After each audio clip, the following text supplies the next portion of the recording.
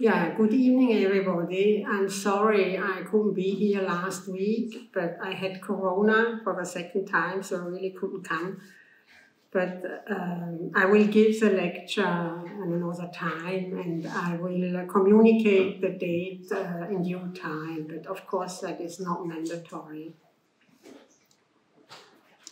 In the first lecture in this series, we concerned ourselves with the Christian conception of God and various ways in which it was represented.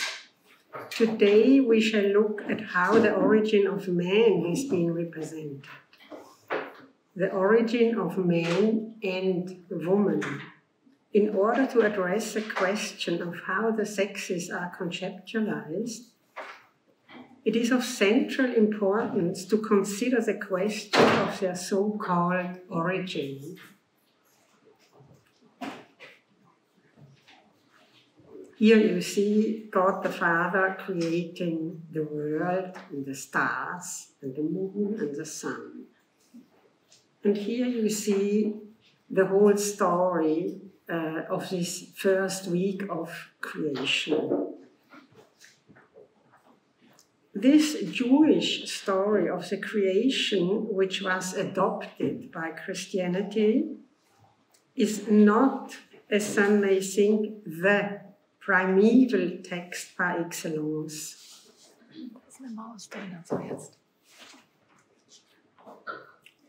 Rather, it is a narrative that progressively took shape over the course of the centuries by means of a long and to a large extent oral tradition, and with the passage of time was put into written form. Consequently, the story contains contradictions, and with regard to something as fundamental as the creation of man, for example, there are even differing versions. I will show you this. There are two different versions in the Bible. It can be assumed that the Jewish and by the same token Christian version is based on much older narratives. In 2014, the Dutch scholars Mario Korpel and Johannes de Moor, both from the Protestant Theological University in Amsterdam, published their findings of their investigation of clay tablets from Ugarit dating from the 13th century BC. These findings include an early version of the myth of Adam and Eve. Predating by approximately 800 years the version given in the first book of Moses, this cuneiform text in the Ugarit language tells of a battle between the creator god, El, who was a supreme god, and an adversary named Horon, whom El seeks to overthrow. The gods live in a paradisiacal garden in which the tree of life, which gives immortality, also grows. After being banned from the garden, Horon takes on the form of a snake and impregnates the tree of life with venom, turning it into a tree of death that threatens all life on earth. The gods choose one from their midst who is to combat the renegade, but this chosen one, named Adam, is defeated when Horon, now a snake, bites him, thus divesting him of his immortality. The remaining gods manage to force Horon to uproot the poisonous tree. Although this does not alter the fact that immortality has been lost, life can thus carry on. For Adam, who is now mortal, the sun goddess creates a good wife as a partner. She and Adam, by producing offspring, attain a new kind of immortality. So actually, this is becoming what afterwards was Adam and Eve, but as you see, in a very long tradition has changed. In the Jewish Christian tradition, Adam and Eve in Hebrew, Adam means man, and it's related to the word Adamah, which signifies earth. The name Eve, derived from Hebrew Chava, meaning life, or she who's endowed with life, is the mother of all the living. Moreover, in the book of Genesis, there are two divergent versions. This is due to the fact that the Old Testament does not only stem from ancient oral traditions, but was also, at various times in its history, written down. What makes for even more confusion is the circumstance that the older version, which dates from around 900 BC, has been aligned with the second version. The older version is referred to as the Yahwist version, because Yahweh is a word used for God. The more recent version was put in writing during the Babylonian exile around 550 BC and is referred to as the priestly code. The mere fact that two versions exist is enough to make one stop and think, how is this possible if what we are dealing with here are irrefutable truths? So it's very important to make clear that you have in the Bible, in the Old Testament, two different versions, and I will read it now to you, these two different versions. The older version, so the Yahweh's text written in Israel around 1900 BC. God created Eve from Adam's rib. And I quote now from Genesis 2, verses 21 and 22. Then Yahweh God made the man fall into a deep sleep. And while he was asleep, he took one of his ribs and closed the flesh up again forthwith. Yahweh God fashioned the rib he had taken from the man into a woman and brought her to the man. This is also how the story is presented in the Carolingian Grandval Bible, which you see here, which can certainly be traced back to early Christian versions. So this is the old version, and now I read you the recent version, which is Genesis 1:27. And there you read, so God created man in his own image. In the image of God, he created him, male and female, he created them.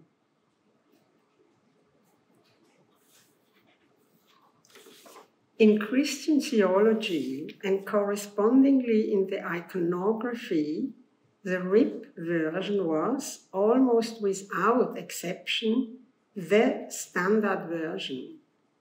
A fact that was to have unforeseeable consequences. I will tell you about the consequences, but it's very important that you have in your mind that an alternative could have been possible, also written in the Bible, but which was forgotten.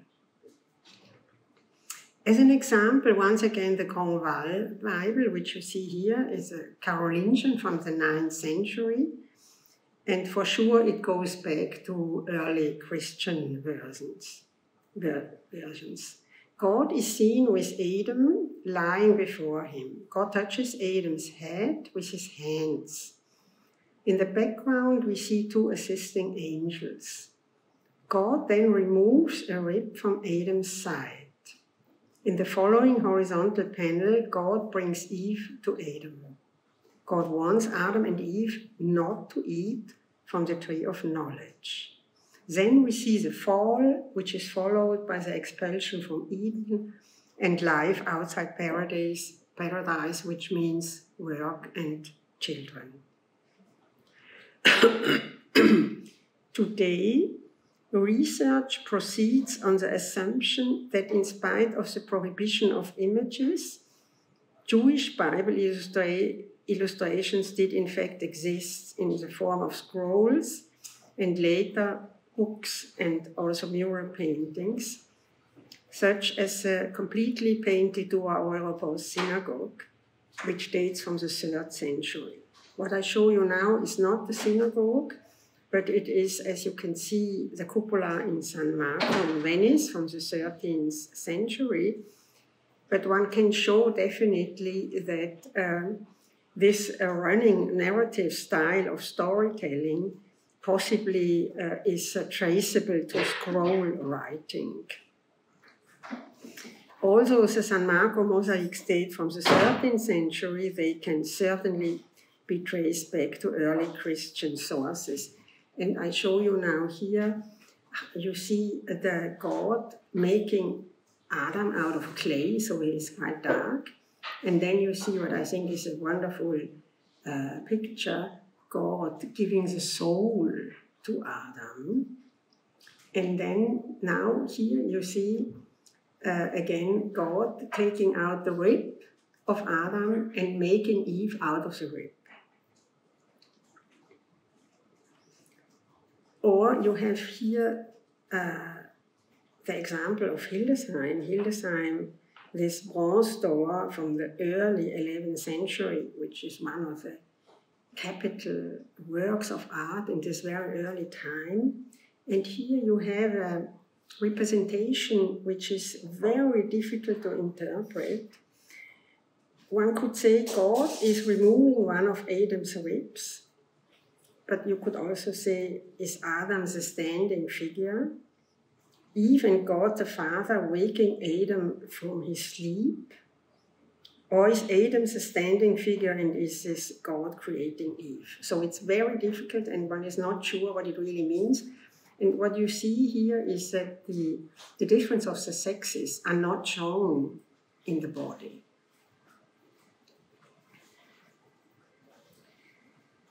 To quote Hans Martin von Erffa, who wrote what is undoubtedly the most in-depth study of the iconology of the story of the Genesis, I quote, "So far, neither an origin nor parallels for the curious story of the rib have been found," end of quote.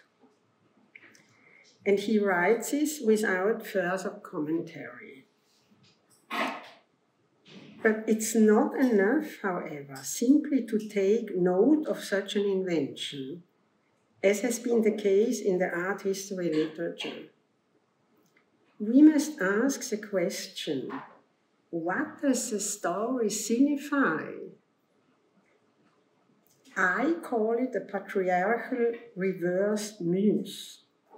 Here, in the name of religion, laws of nature are being turned upside down. If you allow me a somewhat free variation on a thought expressed by Roland Barthes, myths transform culture into nature. Women, not men, have always been the ones who bear children.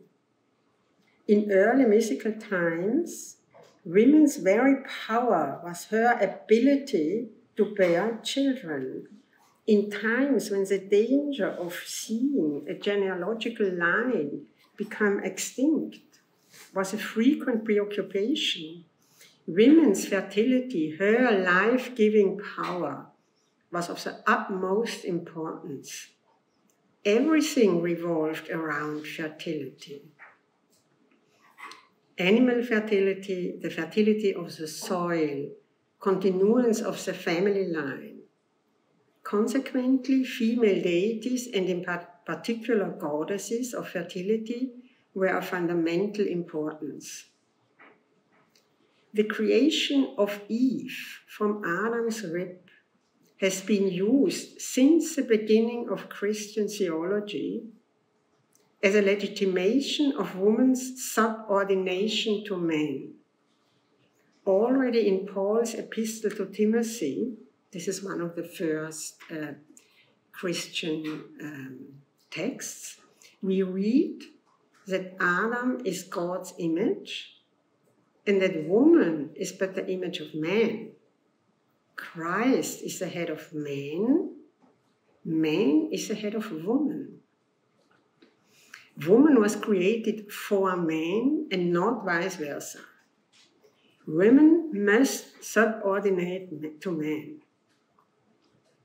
Augustine, the most significant of the church fathers, also concludes from the creation of Eve from Adam's rib that man is to rule and woman is to obey.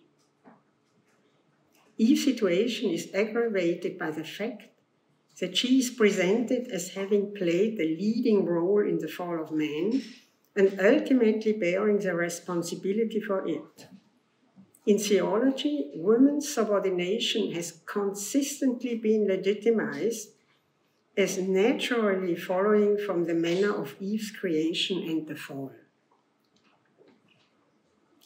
During the entire Middle Ages and up until the early modern era, this narrative of an inverse birth, as it were, served as a theological justification and legitimization of woman's inferiority and subordination to man. The basic premise that it establishes is paradigmatic. It places the male principle above the female, and it denies women's power to bestow life. By the way, we have an analogous story in antiquity. In the analogous story is the ancient myth of Athena, who was said to have emerged from the head of Zeus. So again, man giving birth to a woman. You remember in the previous lecture, we saw how allergic the church reaction was to the invention of the Vierge ouvrante, that is the shrine Madonna.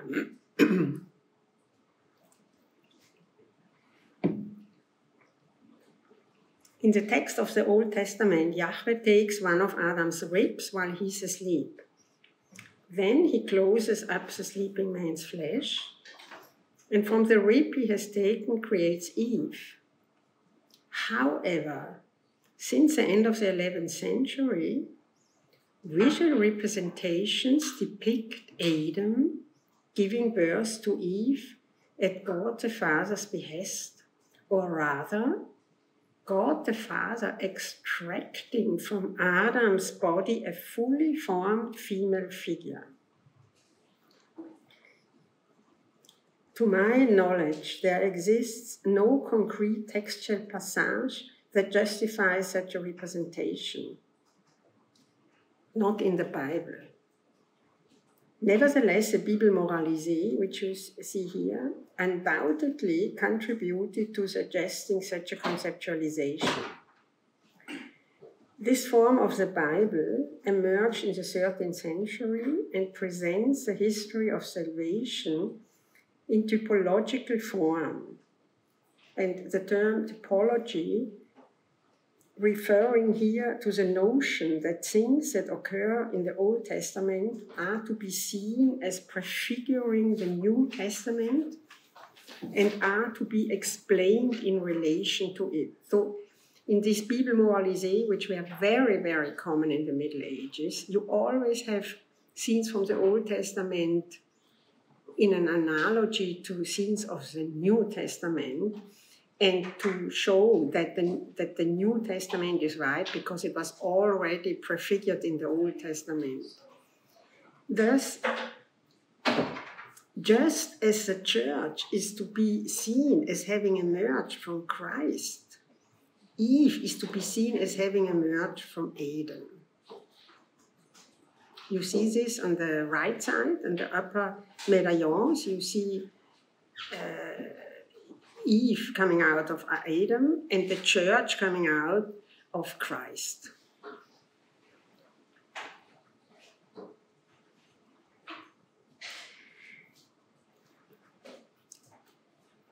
In an early 14th century Jewish Haggadah, we also see Eve rising from Adam's body. God, who must never be depicted, is replaced here by an angel. So here you see one of these very few existing Jewish texts which were illustrated and illustrated very similar as Christian texts. But God, of course, is not represented because this was really completely forbidden. So it's an angel, or sometimes it's only a hand which you can see.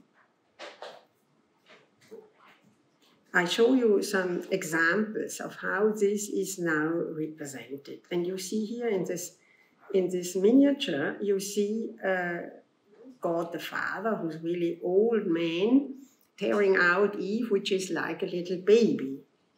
Or you have a different kind here in the Wenzel's Bible. Eve also being quite small, but fully developed as a real, very nice woman with breasts, and clearly to be seen that she's a woman. Or you have here the Millstatt Genesis dating from the beginning of the 13th century, and then also a painting by Master Bertram dated 1380. We actually see Eve being formed from Adam's rib. So here these artists make kind of a combination. They show the rib, but then they show how Eve is coming out of the rib. The first and second versions of the Bible become interwoven and undergo modification. In the older source, God, Yahweh, forms Adam from clay and Eve from Adam's rib. In the later version, Adam and Eve are created by God's word. And here in Monreale, you see that Adam is created by means of a beam of light, and Eve is being created from Adam. Creation by verbal and not physical means. And this is in line with the priestly code. Here you have another wonderful miniature of the Book of Hours of Gian Galeazzo Visconti, dating from shortly before 1400, where you also see that Eve is created through the word of God. But you can also have a combination. So here God is in contact with the left hand and the right hand making a gesture indicating speech or the act of blessing. So it's both. It's physical and also creation by the word. And here you have again very physical examples from Andrea Pisano, and then this wonderful relief by Donatello where you really see it's heavy for God the Father to tear out the body of Eve from Adam. Adam is mostly shown reclining on the earth, like you have it here, or very seldom, like in Freiburg, you see Adam from behind. In the Renaissance, the emphasis on realistic form in representation becomes problematic. Indeed, there's something paradoxical about seeing a woman just as big as Adam emerging from Adam's side. For this reason, artists of the High Renaissance tend to represent Eve standing behind Adam or rising up from behind him, as you see it here on this wonderful relief in Orvieto, or on the golden doors by Ghiberti. And here again this relief, or Michelangelo. Also, you don't see really Eve coming out of Adam's body, but it looks like she comes out from behind him.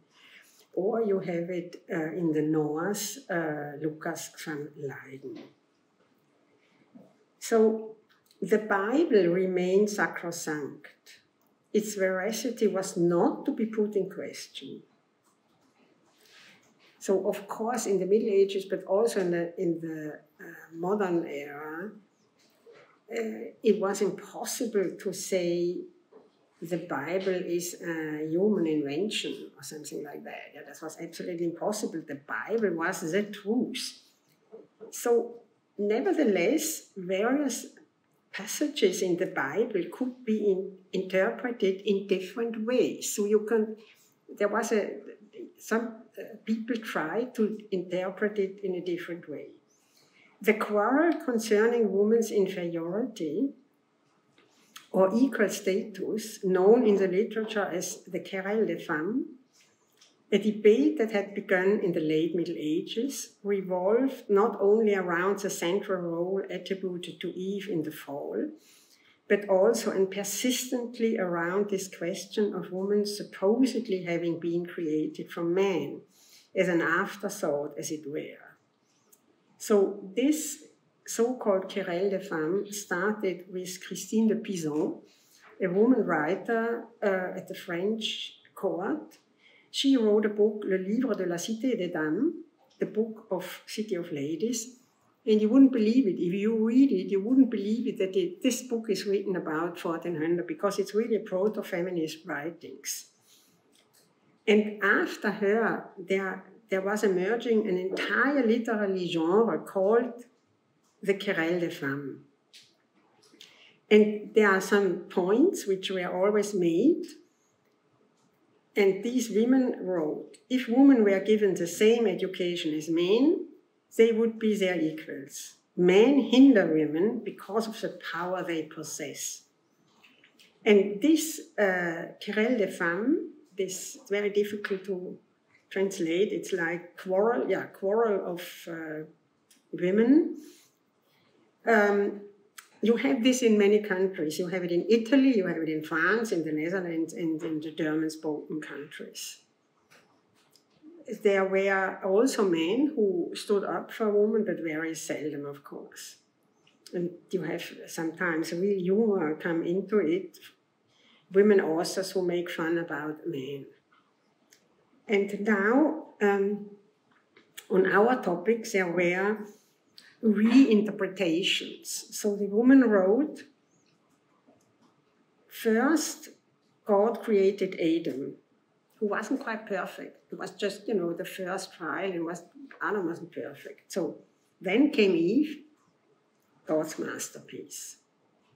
Or they said, Adam was only made from clay, whereas Eve was made from the finest material. So you see, they didn't take up in question the truth of the words and the text in the Bible, but they tried to interpret it very differently.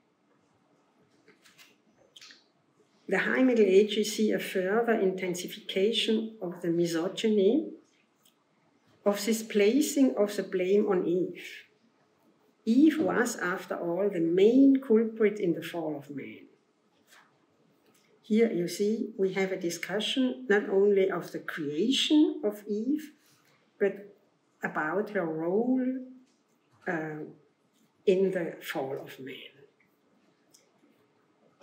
Christian theology considers the fall of man to be the core notion of the Old Testament. In Judaism, this was not the case. The fall has not played such a role. In fact, the Old Testament never actually reverts to it. The fall of man simply provides an explanation for the misery of the world and for human mortality. But now, in Christianity, all that is bad in the world can be explained as resulting from the fall of man. Disease, hunger, death, as well as systems of power and rule.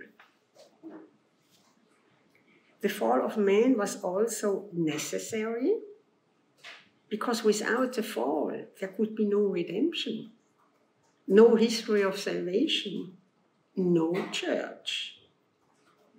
In the 12th century, Petrus Comesta was already writing that the serpent had a woman's face.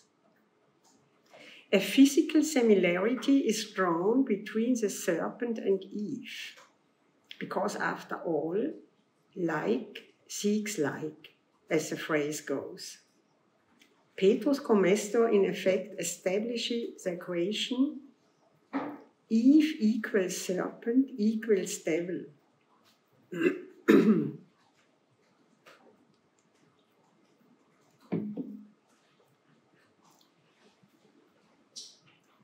It is in the early 12th century that the serpent with a woman's head begins to make its appearance. And then, of course, again in the Bible Moralisée. But this is, in fact, a monstrosity. Women is the devil. And you see here very clearly in this miniature of the Bible Moralisée, you see Eve, and you see the serpent with a head which is very similar to that of Eve, which is definitely a woman. But then you see that this fall makes redemption possible, and you see Mary with Jesus. And this stays. So you see here the example of Masolino, again, Adam and Eve, and the serpent has a woman's head. Or in the Norse, Hugo van der Goes, a dragon-like serpent with a female head. Or even Raphael, a serpent with a woman's head. And also Michelangelo. But by contrast, Titian and Rubens, who copied him, here the serpent has a human head, but it's not that of a woman, it's rather more like that of an infant Eros.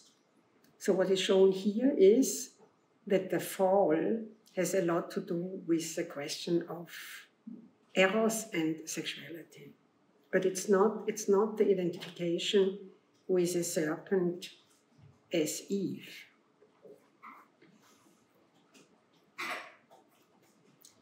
In the Renaissance and the early modern era, the medium of panel painting increasingly encourages the representation of Adam and Eve individually. The fall of man continues to be the main theme.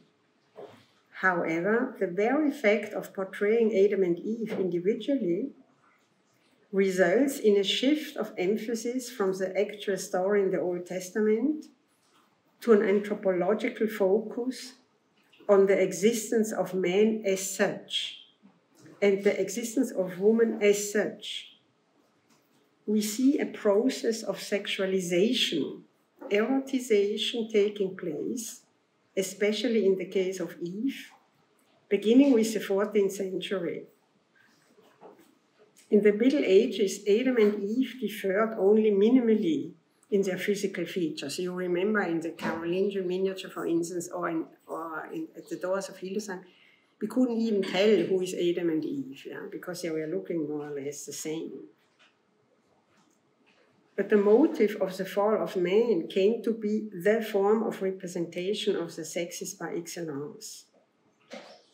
The reasons for this are numerous, and they are interconnected. What is of crucial importance here is the new medium of panel painting. This medium makes it possible to detach the original human couple of the creation from the actual narrative of the Genesis. Having been detached in this manner, Adam and Eve are able to serve as models, in a sense, for man and woman. Panel painting and also graphic art begin to undergo a process of private preemption. A new form of reception emerges. Thus, Adam and Eve are no longer a part of the story of the Genesis, no longer a part of the Bible, a Bible and a story that until now, in the form of book illuminations or mural paintings, had always been presented and received exclusively in an ecclesial or religious context. book illumination always combined with a biblical text or theological text, and mural painting always in the church, so it was always clear that it is in a religious context. So, but with panel painting, which was, for instance, also made for the market, or graphic art, it's in a profane context and in a private context. So this form of preemption has an isolated, private and profane character.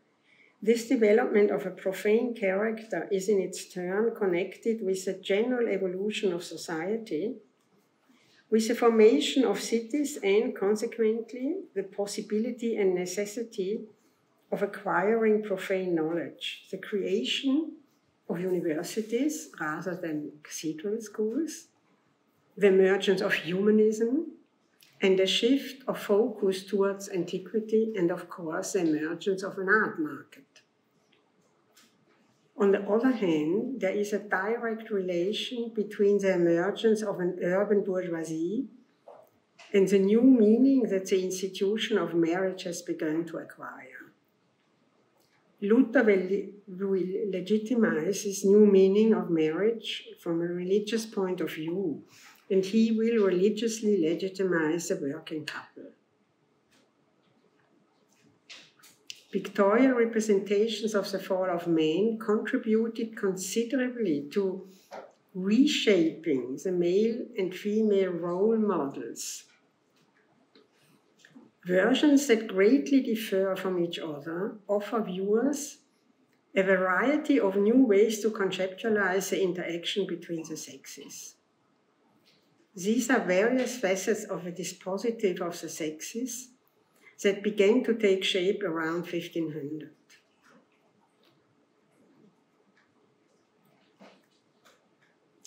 Here, back again, Dürer with his very famous engraving.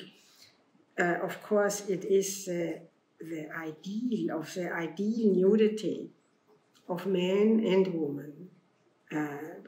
Adam, which goes back to the concept of Apollo, the Apollo of the Belvedere, and Eve, of course, goes back to the figure of Venus.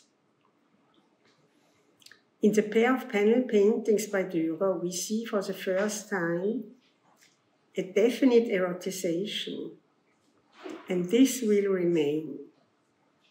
The fall of man being likened to a sexual offense. This was not originally the case. Initially, the entire focus was on the knowledge of good and evil, human likeness to God and disobedience. The relationship between the two figures is emphasized by means of eye direction, gestures, or physical contact. This reinterpretation, which can be dated around 1500, takes place especially in pictorial representations.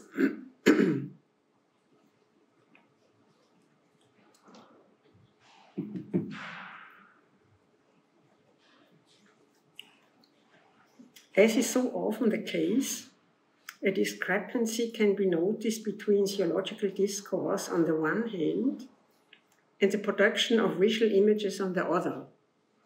Luther considered the essence of the original sin to be not sexuality, but rather, and this is what also Augustine already said, disobedience to God.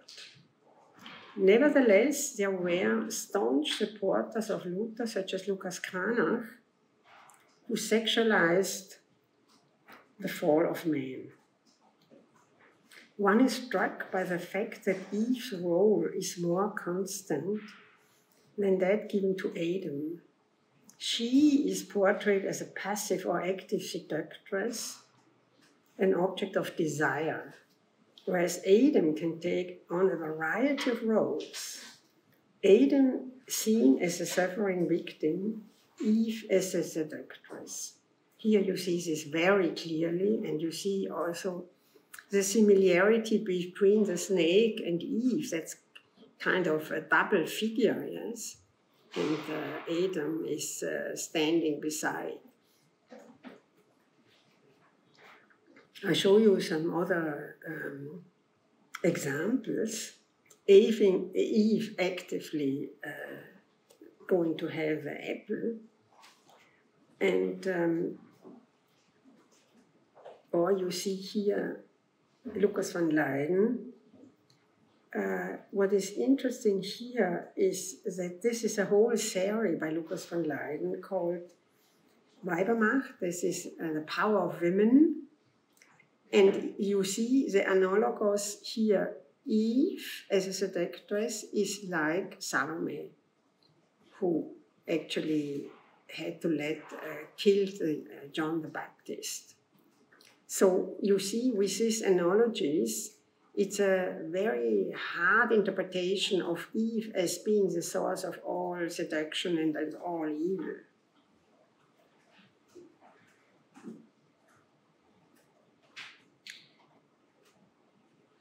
But there are very different kinds of portraying. What stays the same in this time, in the early modern era, is that the fall is sexualized. This stays always the same, and that the role of Eve is not changing a lot, but the role of Adam is quite differently, and especially here with Baldung Green. Baldung Green being a German artist who was always making things very differently as other artists, and you see here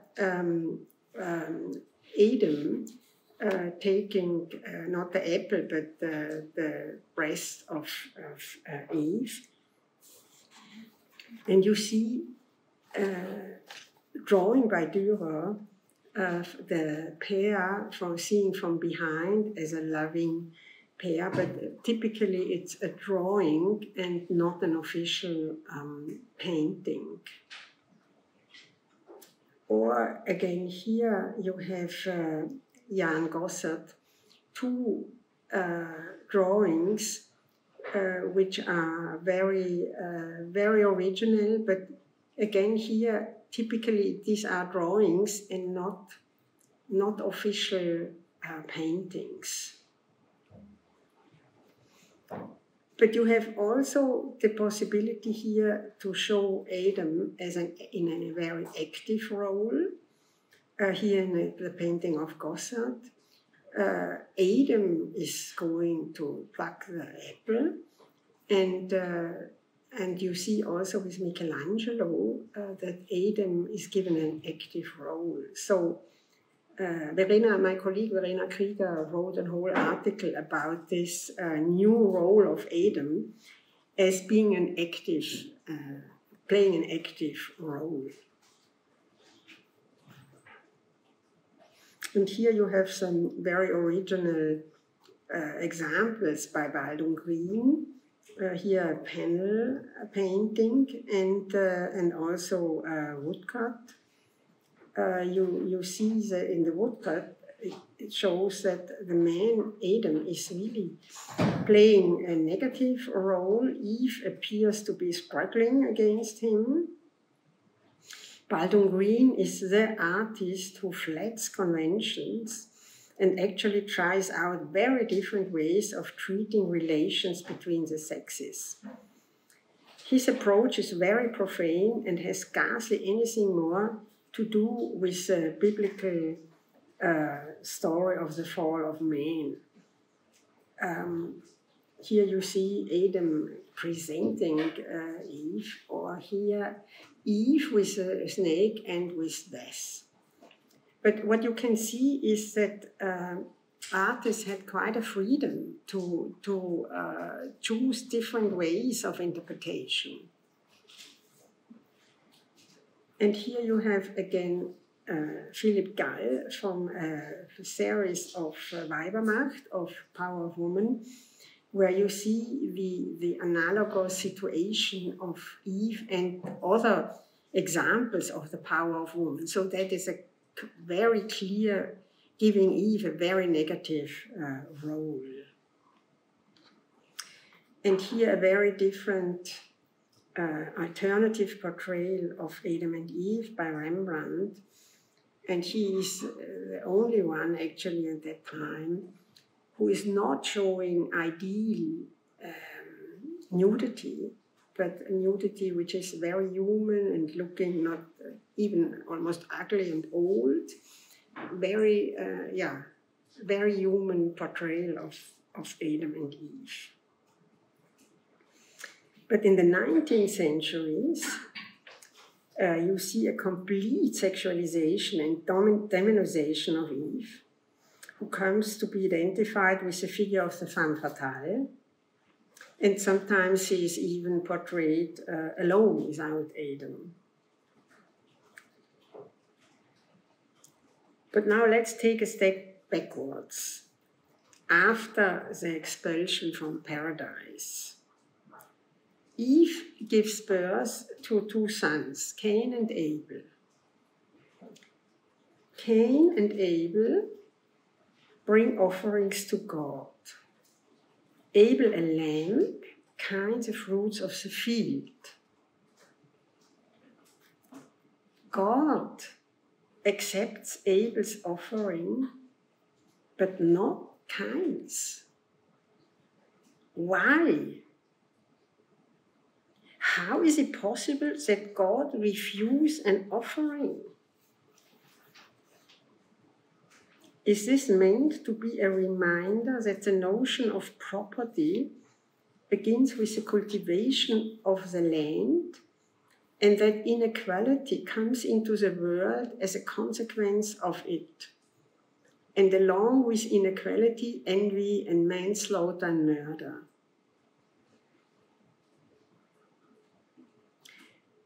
The Bible, in principle, very similar to ancient myths, tries to explain or state the reasons for historical facts and events, such as beginning of land cultivation and its consequences, for example, or explain natural phenomena such as the Great Flood, life phenomena such as birth and death, or human traits such as cupidity, envy, and aggression. So when you read the Old Testament, you will find these old myths, this trying to understand the world through biblical facts.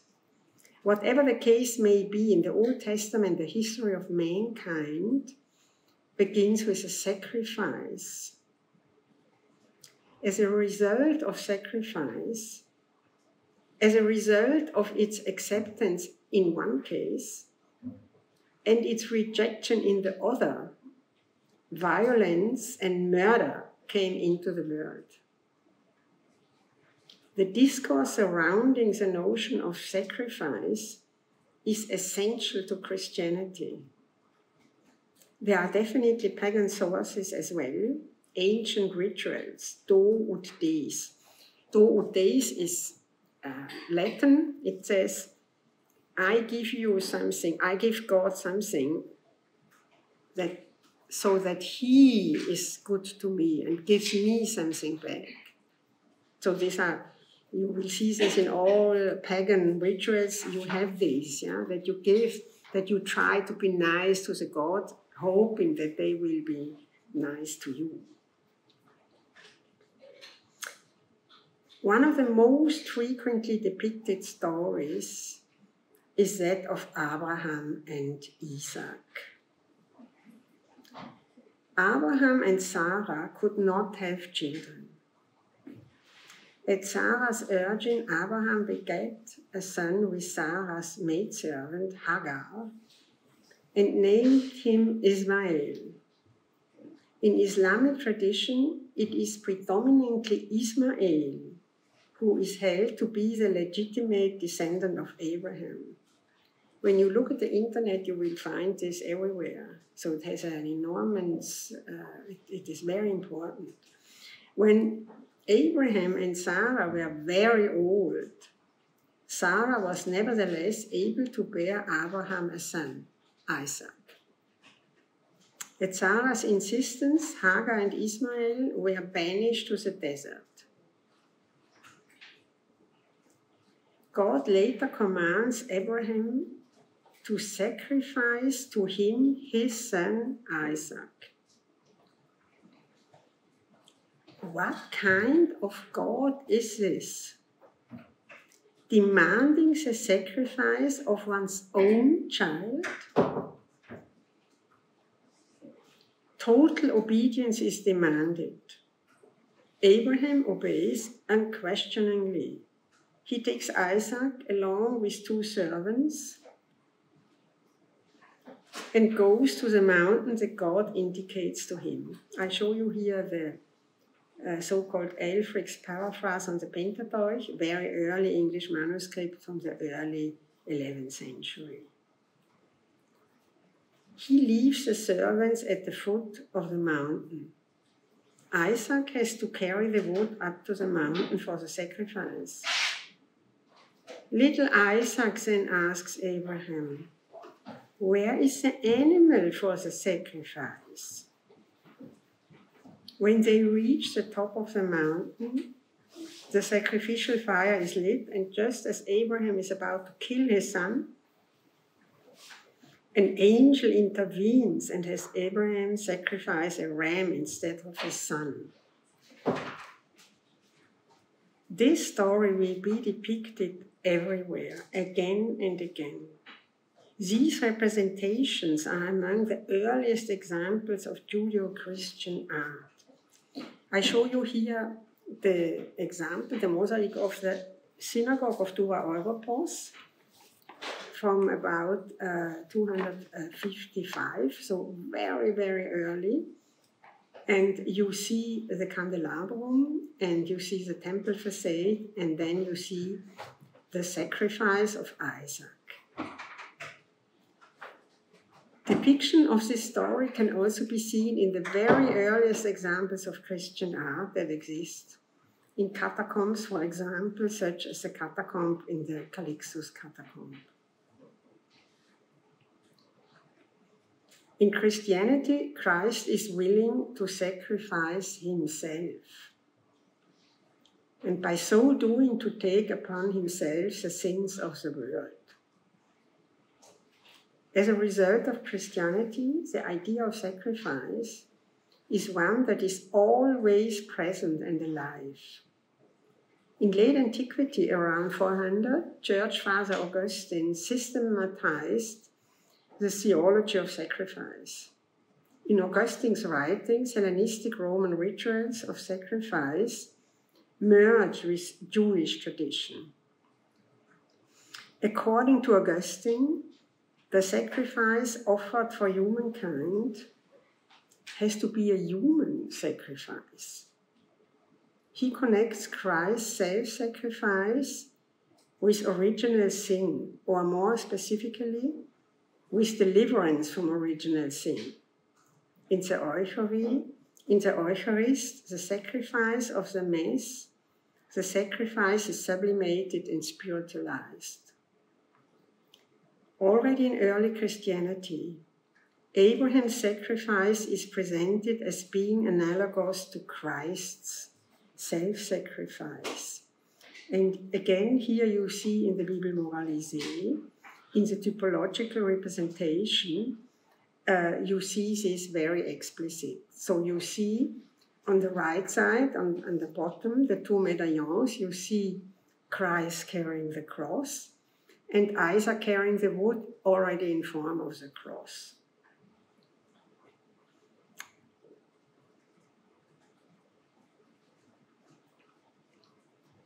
So the sacrifice of Isaac begins to appear everywhere, in frescoes, in sculpture, on the exteriors of churches, in church interiors, in stained glass windows, in craftwork generally. Absolutely everywhere, on absolutely everything, this scene keeps cropping up.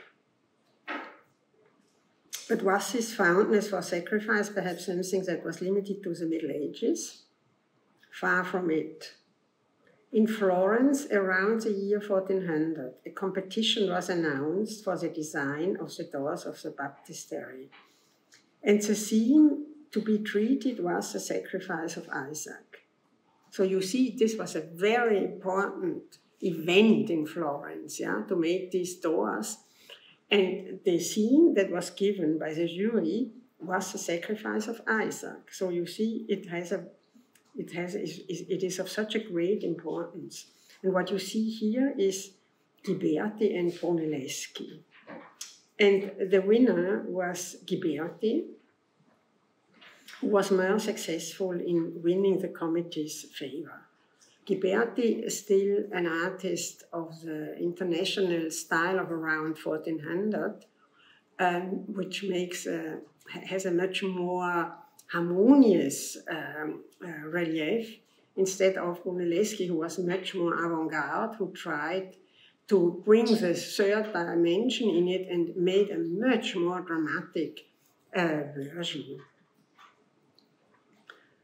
But like it is very often the case, it's not the most avant-gardistic position which wins. So it stays in the Renaissance. You see here, Mantegna, and in Baroque art as well, this was among the preferred motifs. Here was an opportunity to stage this moment so full of possibilities. You have this great pathos in the case of the Italian Baroque painter Domenichino. And please notice Isaac's humble pose as he looks up towards heaven. Here the sacrifice is being accepted. But it's not with all artists, as Caravaggio, by contrast, stresses the violence of the act. Also a very unusual detail. The angel is not seen descending from above, but is shown at eye level with Abraham. Nevertheless, this angel, shown in strict profile, gazing at nothing definite and pointing a finger, appears here too to be from another world.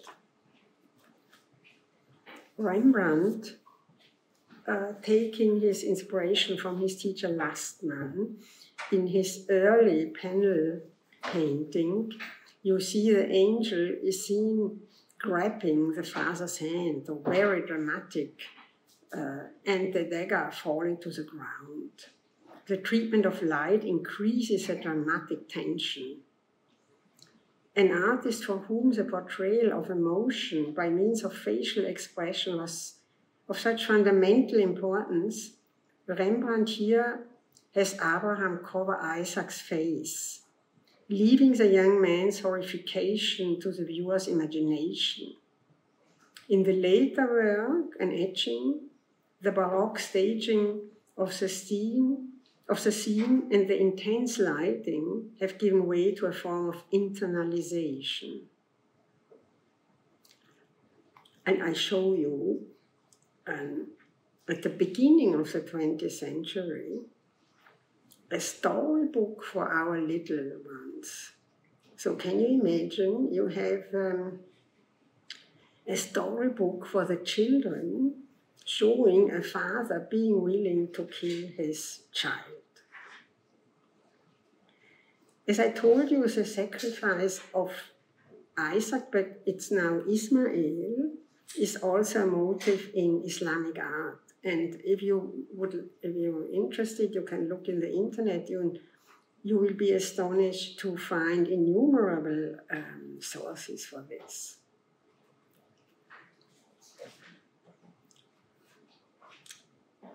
Christianity made sacrifice a central aspect of the religion. Just as a reminder, the most important symbol is the cross, the crucifix.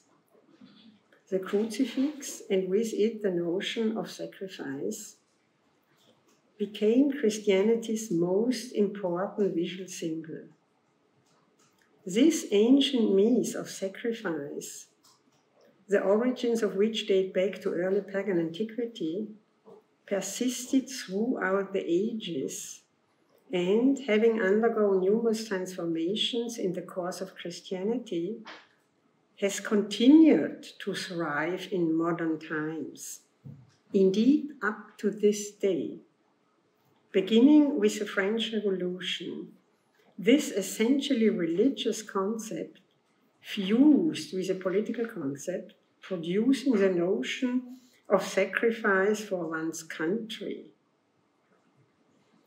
During the French Revolution, the discourse having to do with the notion of sacrifice takes on a profane character, with the state now becoming the beneficiary. The notion is now sacrifice for one's country. The idea of human sacrifice being made for the sake of the modern state was first actually formulated by the French nation, by the French nation, as being a fundamental principle of the new order. In Paris, an Hôtel de la Patrie, altar of the fatherland, was erected in the middle of the Champ de Mars. It was here that on July 14, 1790, the festivities of the Fête de la Fédération reached their climax. On this altar, representatives of the National Guard took a solemn oath to be faithful to the nation, to the Constitution, and to the king, who still at that time existed. My country or death. Here, ancient hero myths were being combined with Christian myths of martyrdom. The soldier was expected to see death as a sacrifice both to the Christian God and to la patrie. There was a program of festivities that included a solemn mass celebrated according to military tradition. The intention behind these programs, events, being to connect the church, the king, Louis XVI at that time, the constitution, and all citizens. The oath of allegiance sworn on the altar of the fatherland was a pledge to be willing to go to war for la patrie, an act of resolve that echoed both that of Christian martyr and that of the hero of antiquity. Here on the altar, state-organized killing, which meant both killing and getting killed, was being formally demanded as a sacrifice to be made willingly by the citizens. With the French Revolution, militias took the place of mercenary armies. No longer did soldiers die for money. Instead, their death in war now had to be, in a manner of speaking, morally legitimized as being a sacrifice for their country. One no longer fought for one's king. One now fought for one's people, and for that reason it was necessary for the imaginary unity of the people to be confirmed by oath.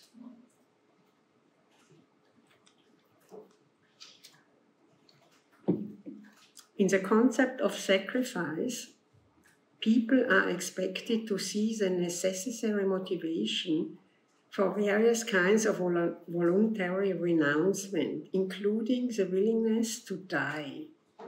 But they are also expected to show a willingness to kill.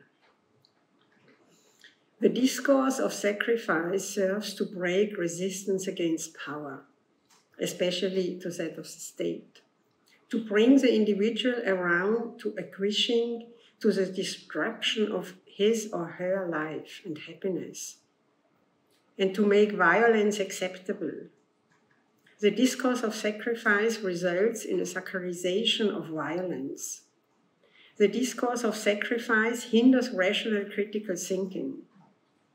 A person who willingly partakes in a cult of sacrifice is not only a passive victim, but also a perpetrator. The person being sacrificed shares with the sacrificer the same ideology of sacrifice, seeing in it a kind of fascination. It is not enough to shun the violence of the sacrificer, the violence of the perpetrator. it is equally important to avoid being fascinated by the notion of sacrifice, by the very ideology of sacrifice. Of course, when it comes to the relationship between the individual and society, one of the things demanded of the individual is one's responsibility for the community. Unselfishness is expected. This, yes, but not sacrifice. In the aftermath of the French Revolution and with the Napoleonic Wars, war memorials began to appear all over Europe. The fusion of the Christian notion of dying a martyr's death and that of sacrificing oneself for one's country constituted the ideological driving force behind the creation of these monuments. And this fusion of notions continues to be operative to this day. As a case in point, 19th century war monuments were always intended to serve as a permanent motivation for future generations to die the death of heroes, as generations before them had done. A noteworthy example in this respect is the inscription of Carl Friedrich Schinkel's well-known Kreuzberg monument in Berlin, dated 1818, an inscription that has been copied over and over again ever since. In English, it translates as "to the fallen in memoriam, to the living with acknowledgement, to the future generation for emulation." I would like to avoid any misunderstanding. It is both meaningful and necessary to remember those who have died in war, which includes remembering them by means of monuments. The question is how this is done. In what manner are they remembered? And what are the messages conveyed? Essentially, three general tendencies can be observed. One is hawkish and aggressive, characterized by an undaunted will and the glorification of war. Another is of Christian inspiration, whereby death in battle is likened to Christ's sacrifice on the cross. And the third is typically to show, in most cases, mother often with children mourning those who have been sacrificed. Why isn't the message an appeal to put an end to all forms of war? Why isn't it no more war? I show you some examples. I show you here the Danton Memorial in Hamburg with the inscription, "Germany must live, even if we must die." Or the War Memorial by Hermann Hosseus in Berlin, which is, as you see, a very heroic and very aggressive way of representation. Or in the church in Wallen, you see St. George with a dragon.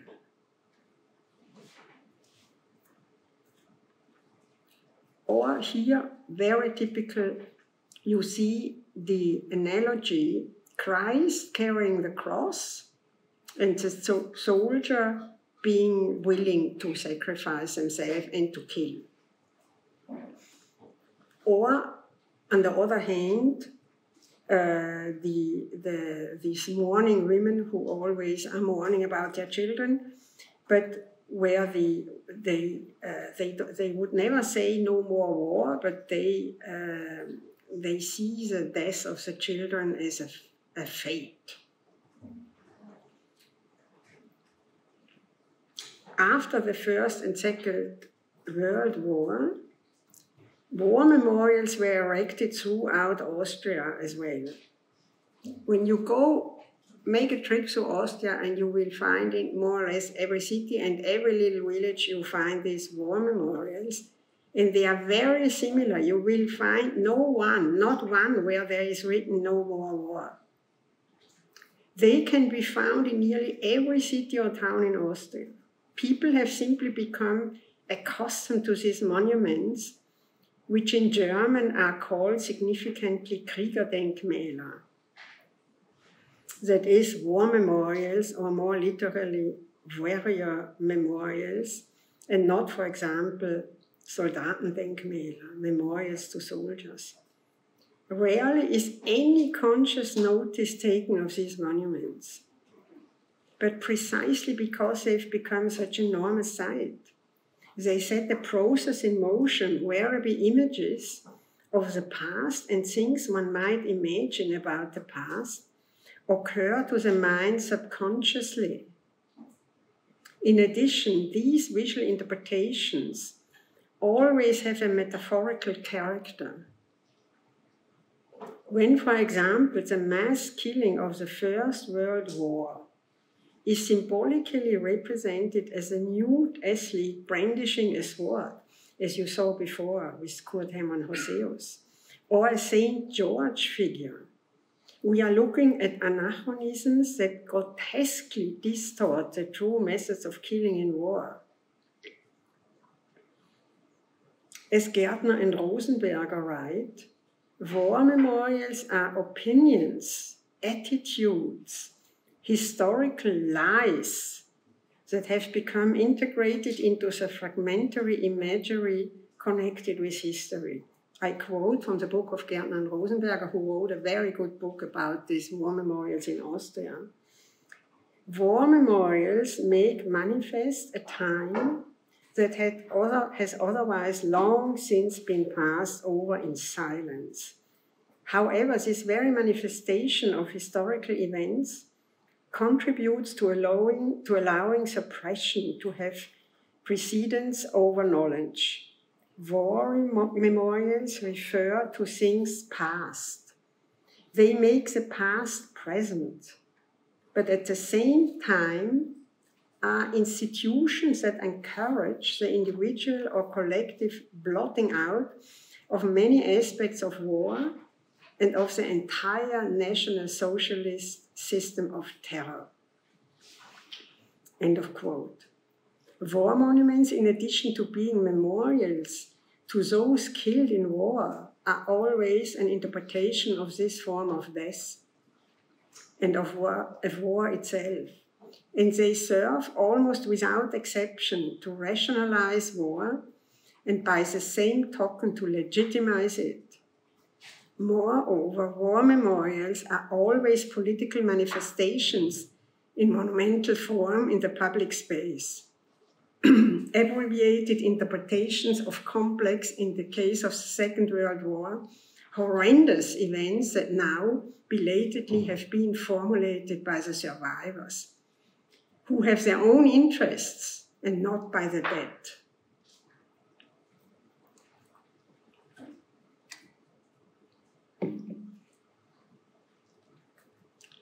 As the historian Reinhard Koselleck writes, one is supposed to assume that the dead stood for the same cause as those who erected the monuments. But whether it was indeed the same cause is no longer in the power of the dead to decide. Attention is seldom drawn to the fact that Nazi imagery and metaphors are often resorted to, or that National Socialist ideology still finds itself being promoted. In National Socialism, the notion of sacrifice was totalized. In the words of Arno Breker, who was Adolf Hitler's favorite sculptor, I quote, "The Aryan's greatness does not lie in his spiritual qualities as such, but rather in the extent to which he is prepared to use all of his abilities to serve the community. His instinct of self-preservation has attained its noblest form when he was willingly subordinated his own self to the life of the collectivity and is prepared, if necessary, to sacrifice it. End of quote. After the First World War, many war memorials were erected. After the Second World War, these same monuments were adapted so as to include the years 39 to 45, as well as the names of fallen soldiers. The inscriptions themselves were not revised. Very often one reads, "Your country will never forget you," or "to our heroes who died for their country." The motives are often warlike: soldiers, guns, helmets, laurel wreaths, and oak leaves, symbols of victory and glory. Other monuments emphasize the sacrificial role, a soldier usually being bewailed by a mother figure. Whatever the form of representation, we must always ask the question, what is not being shown? What is not included in the picture? Who or what has not been chosen as a subject of representation? None of these war memorials name the actual victims, those who were murdered by the Nazis, namely the resistance fighters, the Jews, the Roma, the homosexuals, and so on. The actual fact of the war is in no way put into question. Instead, it is presented as having been a tragic, yes, but also a foreordained necessity. Neither the background to the war, nor its causes, nor opposition to the war is treated as a theme. Nor is any effort made to encourage reflection on these aspects of war.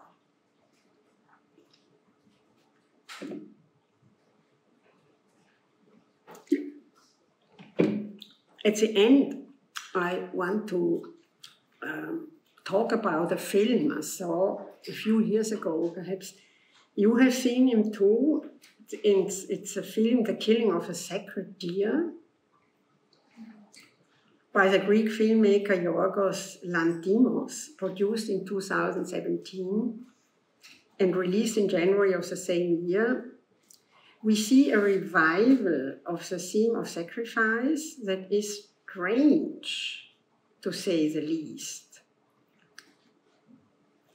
Very shortly, I told you the story. A 46-year-old man dies during a heart operation. Years later, his son Martin, now 16 years old, personally contacts the surgeon. It's not clear whether the surgeon had committed an error during the operation. In any case, his guilty conscience leads him to take interest in the boy. He meets him, gives him an expensive watch as a gift, and invites him to his home. His home, opulent, his wife, Nicole Kidman, director of an eye clinic. And they have a young son, and they have a daughter about 13 years old. The son is suddenly unable to walk or eat. Shortly afterwards, the daughter suffers the same symptoms. Martin then makes a prophecy. The situation will only get worse. Eyes will start to bleed, and the children will die if the doctor isn't willing to kill one member of his family. So I can't tell you the whole story of the film. Suffice to say is that in the end, the doctor shoots and kills his own son, after which his daughter recovers her health. This film was selected to compete for the Golden Palm in Cannes. It received critical praise worldwide. Critics compared the tragic plot of the story to ancient myths, and in particular to that of Agamemnon's sacrifice of Iphigenia Agamemnon, who by killing a deer that belonged to the goddess Artemis, had incited the goddess' wrath. I was dumbfounded. I couldn't believe it. How can one possibly take an archaic ritual of sacrifice and uncritically catapult it into the present in the fashion and then inflate it esoterically? Are we supposed to understand here that guilt can be extinguished by the sacrifice of a son? What can possibly be the sense of such irrationalism and of this glorification of sacrifice? I have a plea to make. Come to grips with guilt. Analysis, yes. But sacrifices, no. Neither for a Jewish, nor for a Christian, nor for a Muslim God, and certainly not for esoteric reasons. Thank you. We see you next week.